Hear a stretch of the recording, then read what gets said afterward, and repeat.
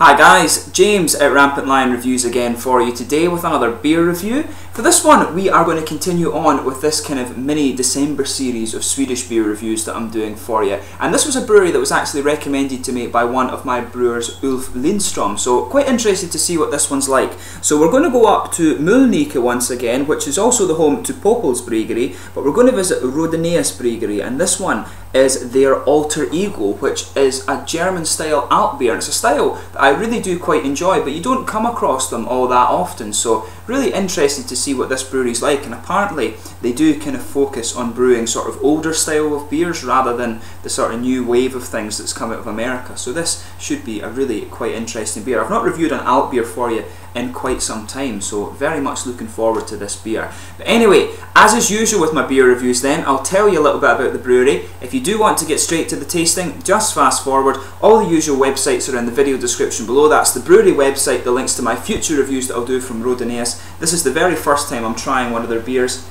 There's also the Facebook page for the channel, so please like it, and also my Untappd profile's down there as well, so feel free to add me as a friend on there. To my Swedish viewers, I do apologise if any of the Swedish pronunciations aren't quite right. I'm still learning Swedish, but if you do want to let me know some other Swedish beers to have a look at, then I'll definitely look into that, so please comment below and let me know some other ones to take a look at. So anyway, Rådanäs were founded in 2013 and they're based in Mölnlycke, which is near Gothenburg. It's about maybe 3 hours or so to the north of me here in Lund, but the brewery is owned by Henrik Jonsson and the head brewer is Eskil Gröning, and apparently he was an avid home brewer before he got into brewing professionally. But the pair had plans to establish their own brew pub together, and this came to fruition when they finally found the site in which the brewery resides today. But soon after they began brewing, Niels Sörlin joined the brewery. He actually asked one day if he could help with the bottling, and then he never went away really. They kept him on, and he's now the brewing assistant, I guess. But both Eskil and Niels are actually graduates of the Ludvika Brewing School, which is,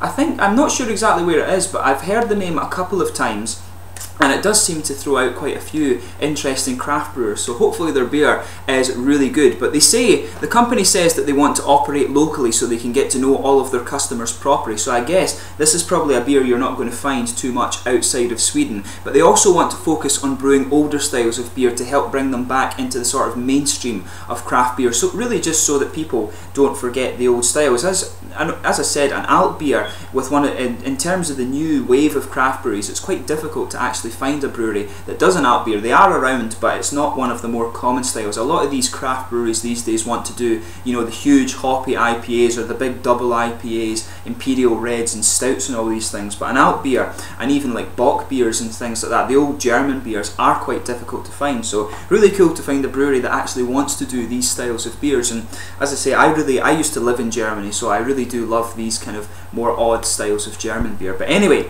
that's your brief bit about the Rådanäs Bryggeri. So just to list the other beers you can get from these guys, obviously you have this one here, which is the alter ego, the alt beer. They have the Amerikansk bitter, bourbon mash beer, California common, which is a steam beer, similar to the sort of anchor beer you'll get, organic pilsner, ekologisk vinterbier, India pale ale, lager beer, porter, and also a saison beer. And I think it was actually the porter that Ulf Lindström recommended to me, but I couldn't get it through Systembolaget, so hopefully that's one I can have a look at in the future. But without further ado, let's actually get stuck into this beer. Really looking forward to this one.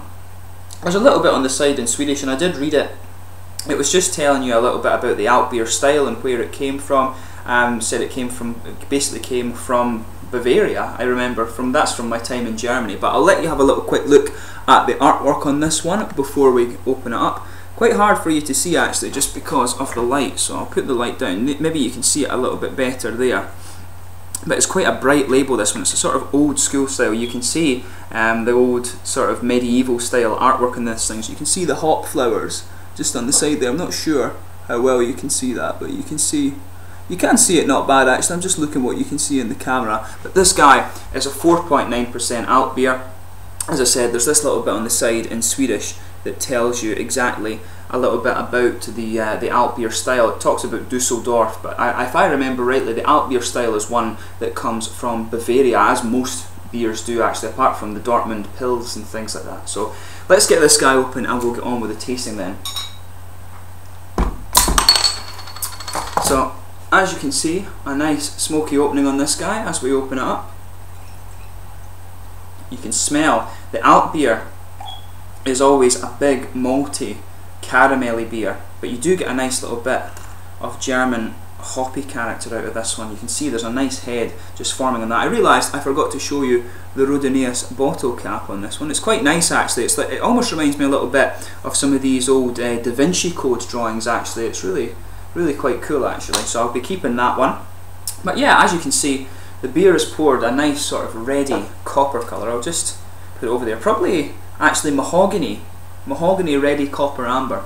It's probably a good way to describe this beer. A little bit of a mouthful, but you can see the nice colour of this beer. I think mahogany probably is a good way, but it is copper. If I hold it to the light, it actually does appear a little bit brighter. It's got a bit more of an orange tint to it. If I move it over there, you can actually see it, but it's a nice reddy orangey copper colour, this, but some nice mahogany notes to it as well. So yeah, as you could see though, there was a half finger of a frothy, kind of creamy coloured head on this one. Not perfectly white, but it looks really nice. There's a lot of little bubbles going up towards the bottom of the head there, but some big bubbles sticking towards the side of the glass as well. It looks a really nice beer. If I put my fingers behind it, you can see that it's not really transparent at all, so it looks very nice actually. Very much looking forward to having a go with this one. So let's give it a smell before we get stuck into it properly. Yeah, a lot of the typical alt beer characteristics coming out of this one. So, as you would expect, you've got a nice big sweet caramel malt. It's actually quite toasted as well. Nice big toasted caramel malt. There's a big bready character in there as well. It's quite cereally, almost like a German rye bread. Really does. These alt beers really do remind me of that kind of aroma. But there's some nutty and woody aromas coming out of here as well. It's all really quite infused. The beer does actually smell quite boozy, but you can also pick out some sort of red fruity esters, maybe like figs or raisins or something like that. Maybe a better way to describe that is candied fruit, but you're only getting the candied fruit if you take a little step back from it like that and sugar it up a bit. But you can also pick out some of the German noble hops, and it's a little bit floral. Sort of Hallertau and Tettnang hops are the ones that you would get. There's also Hercules hops as well, which are really interesting, but this is definitely Tettnang or Hallertau hop that's in this. Both the Tettnang and the Hallertau have a good bit of earthy character to them, and you can pick that up in this beer.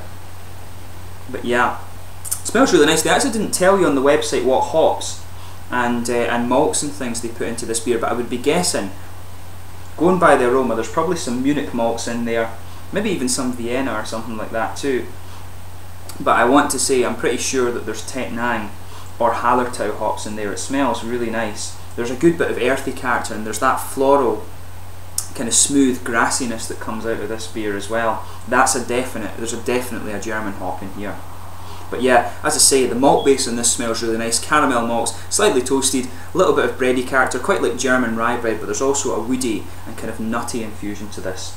So yeah, as I always say with the beers, do give them a smell before you try them, but I really want to get stuck into this beer now. So this is the Alter Ego beer, which is a German alt beer, 4.9% from Rådanäs Bryggeri, which is in Mölnlycke near Gothenburg, Göteborg in Sweden. Skål!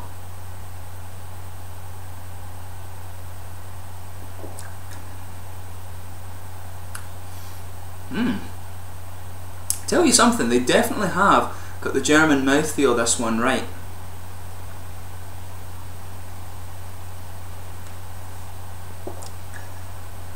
Yeah, it's got this big bready mouthfeel to it. It's really nice. It's very wet and comes in very smooth, and you get there's a lot of cereally character coming out of this beer actually.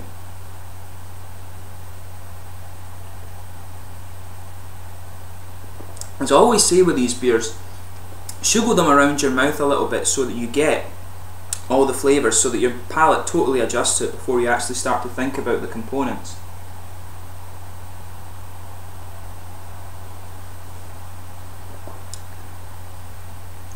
But yeah, this one you really do have to let your palate adjust to it a bit. The most prominent component of the flavour to me actually is the cereally malt base in this one. It's quite interesting.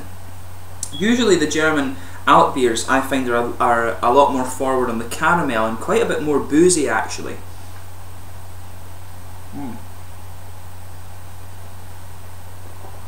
But yeah, this is nice and quite enjoyable. You really do have to let your palate adjust to it though.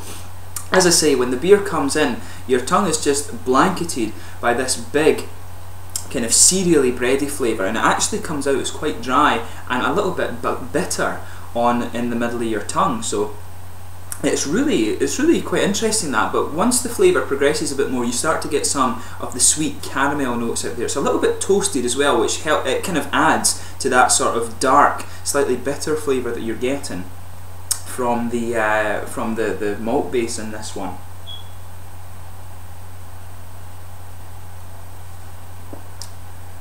Yeah, there's definitely a bit of a sort of biscuity, a slightly sweeter biscuity character to this as well. But as I say, the malt base is really dominated by that sort of cereally or almost rye bready flavour. It's quite nice actually, but it reminds me a lot of some of the English bitter beers you get back home. It's quite dark, and it's almost, I don't know, it maybe even could be just a little bit smoky actually. There's a big bitter character just lying there right in the middle of the tongue.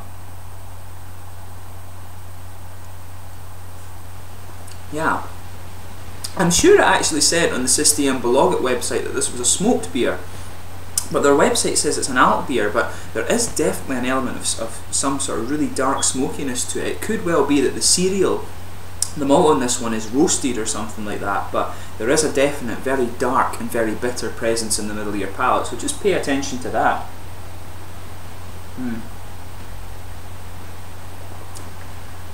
Yeah. So within that malt base, you can pick up a little bit of a woody and kind of nutty flavour in there. It's really interesting. There are some fruity esters coming out around the front curve of the tongue. If you go just behind it a little bit, there's a little bit of an oily mouthfeel, and that's where you're getting some of these fruity esters out of the beer. I want to say it's kind of a slightly reddish fruit, maybe some figs, not really any sharp or like raisins or plums or anything like that, but there's maybe some sort of candied fruit. I always describe the candied fruit flavours as being a little bit like Haribo, and you can just get a little bit of these kind of Haribo flavours just behind the very front curve of your tongue there.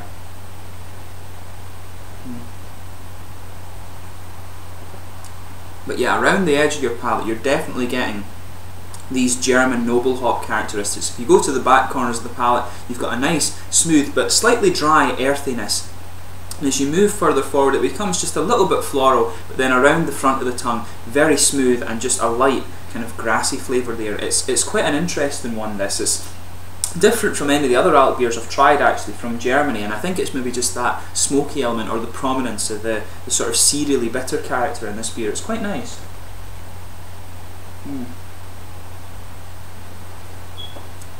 But yeah, the beer actually, I would say that as the flavour progresses, the beer does get a little bit smoother. But in terms of the mouthfeel of this one, I would say it's mid-bodied. The carbonation does have just a little bit of a tingle to it, if you like, and that helps bring out some of the cereally characters. It also helps with a little bit with the aromatic things from these German noble hops that are in this beer. It's slightly oily, but at the same time it's quite a wet. It has a very sort of German kind of Brauhaus beer mouthfeel. It definitely has that sort of thing. It reminds me of the mouthfeel of a lot of these Dunkel beers that you get in Germany. It really does have that kind of very smooth yet very wet and drinkable mouthfeel to it.